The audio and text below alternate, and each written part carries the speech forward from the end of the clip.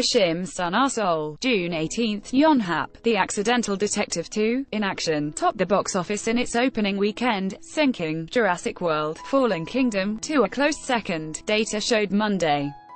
The Korean comedy detective flick starring Kwon Sang-woo, Sung Dong-il and Lee Kwang-soo amassed 686,807 admissions from Friday to Sunday, bringing to its cumulative total to 1,030,206, according to the computerized box office tally from the Korean Film Council.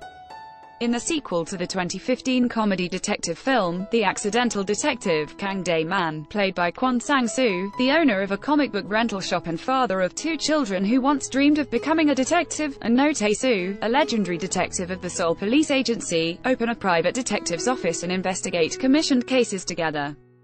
Jurassic World, Fallen Kingdom, added 667,384 to its domestic total of 4.75 million in its second weekend in South Korea. Ocean's 8, a Hollywood heist film starring Sandra Bullock, Cate Blanchett and Anne Hathaway, earned 335,091 admissions to rank third in its debut weekend. The Korean crime thriller Believer slipped to number 4 from third, after winning the box office in its first 2 weekends. The movie starring Cho Jin-woong and Ru Jun-yeol added 126,707 viewers to its cumulative total of 4.8 million.